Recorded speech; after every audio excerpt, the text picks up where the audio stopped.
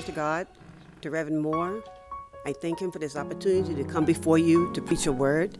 I know that some of you have not seen me in a long time, but I've made it through. Made it through because God has been with me. Every morning I would put on the whole armor of God. As I went to work, I would put on my PPE. As I've come through this pandemic, taking care of patients, I thank you for your love. I thank you for your texts. I thank you for the cards you would send me. I thank you for the little treats you dropped off by my house. They really encouraged me to help me get through this difficult time. And I thank you from the bottom of my heart. This morning I'm here to preach a word. The scripture this morning will come from Matthew 11:28-30. I'll be reading from the New King James translation. And it says, "Come to me, all you who labor and are heavy laden, and I will give you rest. Take my yoke upon you and learn from me, for I am gentle and lowly in heart, and you will find rest for your souls. For my yoke is easy and my burden is light." My sermon is entitled, The Invitation. Let us pray. Father God, as once again a few of your humble servants come before you. We come before you first giving you thanks for this day. And Lord, we come and ask you to be with us today as I come to preach this word. And Lord, I ask that I decrease and you increase, that this word will be a word that you have for your people for such a time as this. May it be a word that just doesn't sound good, but a word that does some good in somebody's heart and their life. In your name we ask these things and we pray. Amen. The invitation. 2020 is a year that will be forever etched in the minds and the hearts of the people. It is a year that we will never forget, although many of us would like to forget it. It is a year that has been defined by the global pandemic of COVID-19, which has caused over 160,000 deaths in the United States alone. Many of us have suffered loss, and they are not just a number in the statistics, but our friends, our family, and our loved ones. There are people that are still sick and recovering from the COVID virus. There is a constant threat of a second pandemic, a second wave, and people still think this is a hoax. We are being bombarded with a lot of information, some of which is fake, and we don't know what to believe, and we don't know what to trust. Businesses are shut and never to reopen. They may never recover from this. There are mass layoffs and joblessness. The cost of essential items are being increased to the point where people can't even afford to buy them, to buy milk and to buy eggs. People are unable to provide for their families, facing eviction, while there's a political wrangling over the provision of the help the people so desperately need. There is injustice with the people of color continuing to be marginalized and oppressed and not treated as a people. There is increased gun violence in New York, with so many innocent bystanders being shot and killed, even while enjoying a game of handball at a park in the middle of the day. And the list goes on and on and on. And we have not faced the final curtain, with 4 months left to this year, with the ever-important presidential election as part of it. We wait with bated breath to see what will be next and when will it all end. We may feel like Jeremiah, weeping because of all that we see and all that we're experiencing. When one of us is hurting and in pain, we all hurt and are in pain. We may be like Habakkuk, crying out, "How long, Lord, must I call for help, but you do not listen? Or cry out to you, violence, but you do not save? Why do you make me look at injustice? Why do you tolerate wrongdoing? Destruction and violence are before me. There is strife and conflict abounds. Therefore the law is paralyzed and justice never prevails. The wicked hem in the righteous so that justice is perverted. We are at the end of our rope and hanging by a thread, and may utter the words of Grandmaster Flash and say, "Don't push me, 'cause I'm close to the edge. I'm trying not to lose my head. It's like a jungle sometime. It makes me wonder how I keep from going under." Yes, my brothers and sisters, we are in a jungle, And it's not lions and tigers and bears, oh my, that we are up against. Sadly, we feel like God, like Elvis, has left the building. There was a text I received that said, 20 years ago, we had Steve Jobs, Johnny Cash, and Bob Hope. But today, we have no jobs, no cash, and no hope. But I am here today to say that we, as people of God, have hope. We are only going through what we go through because our hope is built on nothing less than Jesus' blood and righteousness, on Christ, the solid rock we stand. All other ground is sinking sand. There is a word of encouragement from God for us today. Jesus gives us 3 invitations in our text. He says, come unto me. He says, take my yoke upon you. And he says, learn of me. Verse 28 says, come to me, all you who labor and are heavy laden, and I will give you rest. Invitation number 1, come unto me. Many of us have received invitations for different occasions in our lifetime. The invitation has some vital information on it: the who, what, when, where, and why. Let's see what this invitation has to say. What is an invitation for reorganization and change. The people Jesus was speaking to were following the quote-unquote wise and learned Pharisees, who had placed so many rules and regulations on the people that religion had become a labor, and their life of devotion to the law became a burden to carry. Jesus invited the little ones, the true disciples with their eyes open for the truth, to abandon Pharisaic legalism and to come to him. Who is Jesus who sends out this invitation? He is inviting those who are laboring and heavy laden. He is inviting not some, but all who are weary and burdened, those who are overcommitted and overwhelmed, those who are harried and hurried, those who can't keep up, but they can't slow down, those that are depleted and defeated, those who are stretched and stressed, those that are anxious and restless, those that are moving at warp speed, but they're running on empty, those that are helpless and hopeless. They're expended and exhausted. They're extremely tired and they're weighed down, and those that are ready to stop and to collapse. Have I come down your street yet? When? He says you can come at any time you're experiencing extreme weariness. You can come to Jesus anytime when you feel like you're fallen and you just can't get up, in mind, body, and spirit. Because God's word says, I am with you always. But you, O Lord, are a shield for me, my glory and the one who lifts up my head. I cried to the Lord with my voice, and he heard me from his holy hill. Many of us are crying out to the Lord today. The where. There is no set meeting place. You can come to him at work, at home, on the bus, wherever. Today, we have to be careful about accepting invitations because we have to be concerned about social distancing. Who is going to be there? How many people are going to be there? Will they be wearing masks? Many of us have had so much interaction, have not had so much interaction with people because we're sheltering in place. And this is wearing some of us down because we're not used to being alone. We're people of community. We need to be with others, and we're desperately in need of a hug. Jesus says, come, just as I am, without one plea. There is no special dress code. There is no theme. There is no admission fee. You don't even have to bring a dish or BYOBB. For some of the young people, they might have to look up and see what does that mean. Ho, everyone who thirsts, come to the waters. And you who have no money, come, buy and eat. Yes, come buy wine and milk without money and without price. Why? If you are in one of those categories in the who list that I mentioned earlier, or if you're in a class all by yourself, but are exhausted, Christ says, Come, I will give you rest.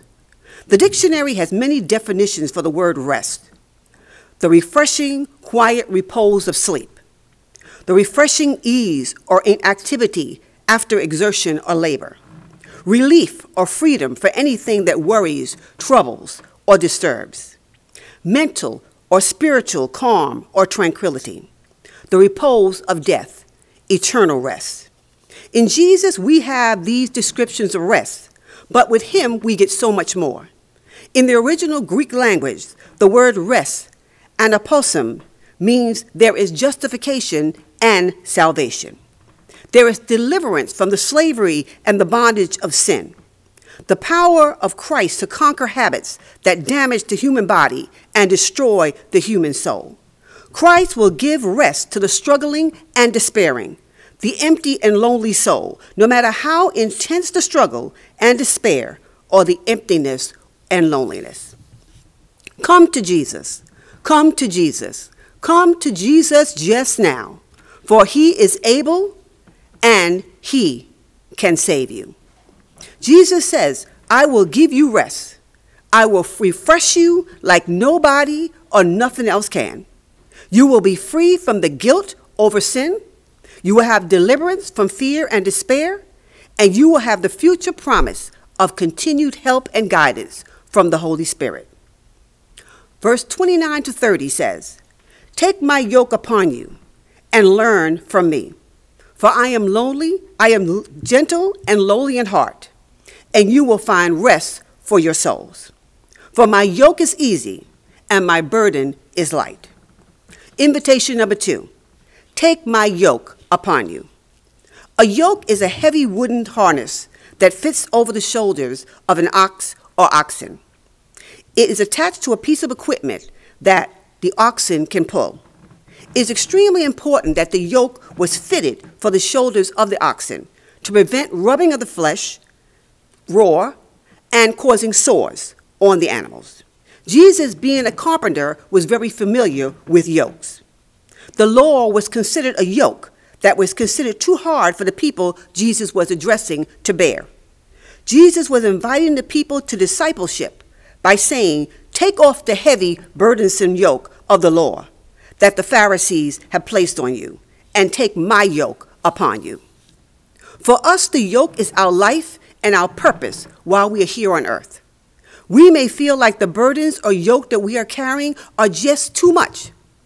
Our yokes are ill-fitting and keep us restrained, feeling as if we are oppressed, depressed, and in a mess, and living a life, as Solomon would say, that is meaningless. Meaningless, meaningless, all is meaningless. But Jesus says, I am here to break every chain. Jesus says, I am here to break the yokes and lift the heavy burdens. So, oh, come lay down the burdens you have carried, for in the sanctuary, God is here. Jesus invites us to take off the heavy, ill-fitting yoke that you are wearing that does not look good on you. We sometimes get very comfortable in our state, that we don't even realize that we are burdened and we're not living up to our purpose-driven life. You may ask, why should I take off my yoke? I'm glad you asked that, because Jesus' invitation is for us to reorganize our lives.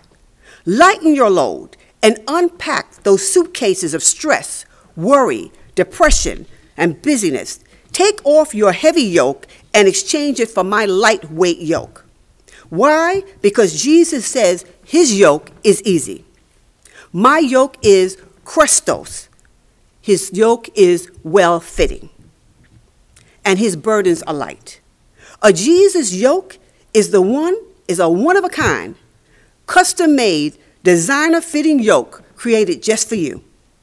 You don't have to worry about seeing somebody else with your yoke on and pictures in a magazine with the statement, who wore it better? This is your life and your purpose. So wear your yoke, for it is going to look good on you and look good on you alone. Sometimes in life, with trials and tribulations, our yoke may feel heavy. Jesus' yoke is a special yoke which causes the weight of life you are carrying to fall onto bigger shoulders. Jesus becomes like Atlas. He's able to carry it. You are partnering with someone who has more pulling power than you have. What I like when I looked at that scripture is that Jesus is able to walk with me and talk with me and tell me that I am his own as we walk side by side, pulling the weight of life. But what a friend I have in Jesus, because when I get too tired and I can no longer pull and carry my weight, Jesus will lift me up and carry me. We may be like the bent over woman in the Bible, cumbered with mental, physical, and spiritual heavy loads of care. But once Jesus spoke the words to her, "Woman, thou art loosed," she was able to strengthen up and not be burdened down and cast down. She was able to straighten up and be able to walk, be able to talk, be able to actually dance and give God praise because she has taken off that heavy yoke that she was carrying. Putting on a Jesus yoke will make you be able to stand up, speak up, walk right, talk right, and serve God and humanity better. Cast all your cares on him, for he cares for you. The thief comes to steal, kill, and destroy, but I have come that you may have life and have it more abundantly. Invitation number 3, learn of me. Jesus was a teacher and leader extraordinaire. He invites us to learn of him and to learn from him how to live and to labor. This is a call to discipleship. After one has been refreshed by coming to Jesus and getting rest, it is not a time to sit by idly. It is a time to work. It's a time to serve. When we go on vacation, or in these days, staycation, it only lasts 1 or 2 weeks, and then we have to get back to work. He says, look at my life as the greatest example of how you should serve. Jesus was not a hard taskmaster. Jesus was gentle and lowly in heart. He was not prideful or arrogant. He was compassionate, caring, humble, kind, loving, patient, faithful, forgiving, just, and fair. Jesus came to serve and not to be served. Discipleship and following entails a lifelong learning experience. Our lives should always be one where we don't consider ourselves wise and that we know it all. We must be constantly thirsting after knowledge until the day we die. The day we stop learning is the day we stop living. How do we learn of and learn from Jesus? Read and study your Bible daily, privately. Attend Sunday school and Bible study for collective study. Pray. Love your neighbor as yourself. Study and take on the characteristics of Jesus. Don't just when you're reading the Bible, don't just let it be information. Let it be information that causes a transformation in your life. Let us not be conceited, provoking, and envying each other. Serve, being about the business and not the busyness of the church. By taking Jesus' yoke and learning of him, we are offered rest for our souls. It is a rest of refreshing one's body, mind, and spirit. It is a rest that fits one's life, a rest that infuses a person with true purpose, meaning, and significance. It is a rest of encouragement and motivation of the soul, a rest that stirs a person to live and undertake his or her God-giving task with enthusiasm, vigor, and endurance. God did not create us to be somebody else. When he created us, he broke the mold. He gave us a purpose when we came to this earth. And we should strive to do our purpose that God has given us using the gifts that he has given us. Don't try to be somebody else, because you're just going to mess up, because you were not made to be that person. God has shown us what to do. He says, O mortal, what is good? And what does God require of us?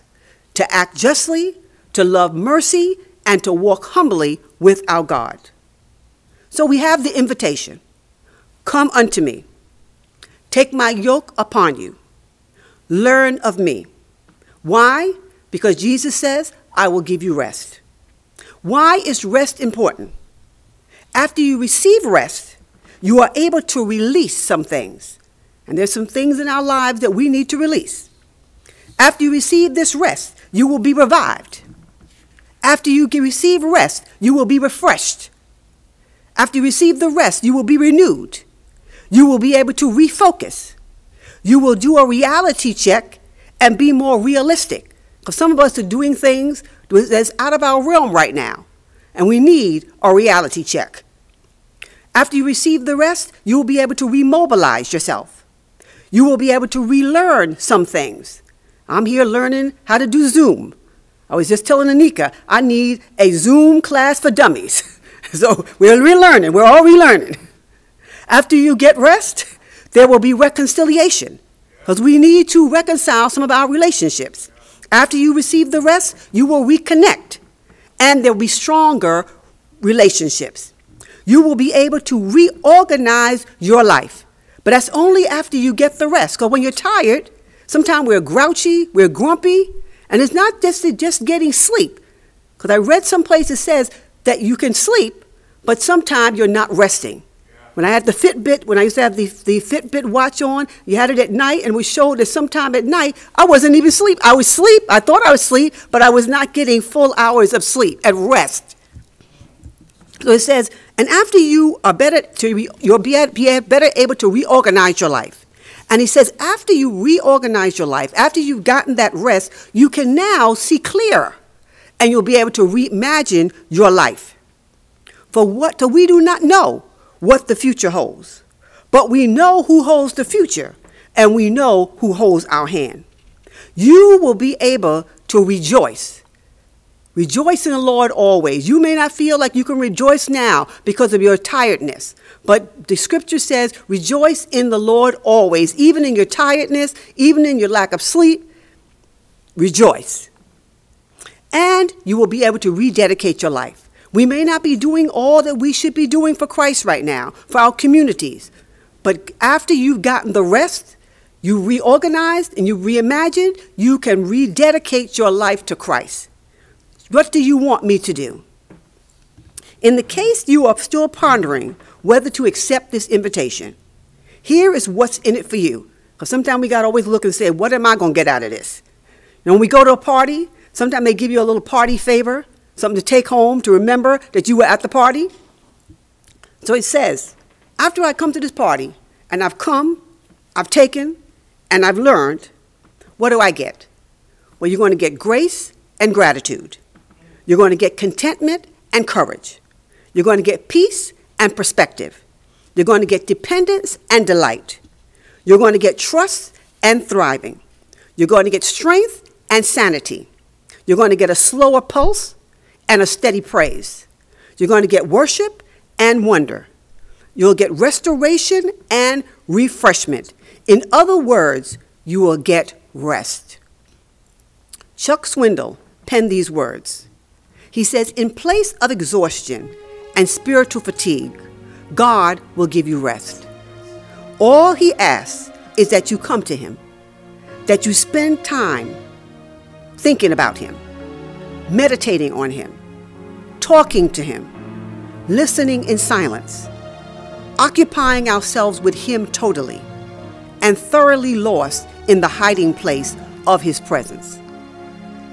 The bottom line of an invitation has these letters, RSVP. My question to you today is, how will you RSVP to this invitation to rest, reorganize, and reimagine today? Won't you come to Jesus, take his yoke upon you, and learn of and from him? To God be the glory.